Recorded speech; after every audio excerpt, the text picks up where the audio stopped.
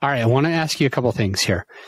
When you say instead of, you learn not to carefully script, because in many cases you were throwing it out the window because you're letting the conversation go where it was needed to go and where it was organic, where you definitely were adding value.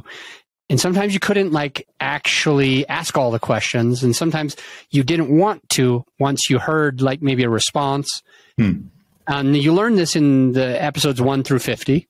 You switched it to having 5 to 7 things that you kind of wanted to highlight or kind of wanted to get to. In my experience, 5 to 7 things is usually too much. Yeah. This is just me. And so I'm curious how you are able to do 5 to 7, or if it was 5 to 7 and now it's 1 to 2 or something else like that, So tell me a little bit about the 5 to 7 and how that's going for you, or how it went through for you from episodes 1 through 50 and then beyond. Yeah. One of the things I learned then with those 5, I still do 5 to 7 in terms of my preparation. I write down 5 to 7 things. Mm-hmm. You're right. Usually I get to 1 or 2 of those.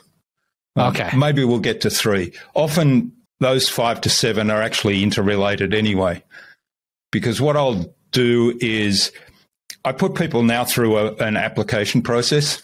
I don't really call it an application process. Essentially, they're providing me the background information, and particularly if they pitch me to come on the show, they've got a message they want to share. They've got something they want to bring to my platform. So I ask them, well, what is that? And if that's a match for my audience, if that's something I'm curious about, then that'll form the basis for our conversation. And as you say, we usually dig deep on 1 or 2 things. Those 5 to 7 are just the list I start with. Okay. So here's what I think I'm hearing. Totally correct me if I'm wrong. You don't want to have nothing to say at all or nothing to ask. So you think of a small handful of things that you could ask, that if it gets awkward, if it gets quiet, if it gets stale, you've got some things in front of you that you could go to. They're all around the same topic, but it's kind of like helping you to make sure that you've always got something. And so you get to a place and you feel like it might be the end of it. And then you kind of look at these lists of 5 to 7 things and you just go ahead and pick one.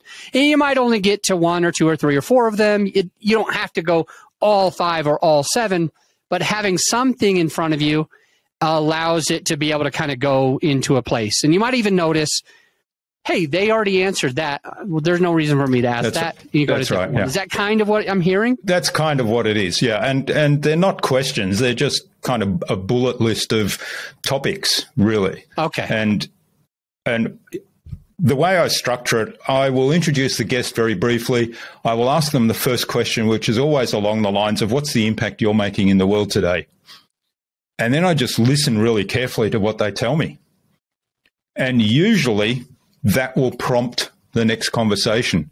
And I would say for 80 to 90% of the guests, I don't refer to my list anymore after that, because they've given me a couple of things in their first answer that leads to the conversation, and the conversation just flows from there. And that's probably something that over the years, I've just become more and more confident that even as an introvert, and I'm actually an introvert, that when I meet somebody new, I can start off a conversation with a deep question like that in that sort of setting, and then carry a conversation on from there to dig into their expertise and get them to share some stuff that might be helpful. Well, certainly would be helpful to me, and hopefully will be helpful to my listeners.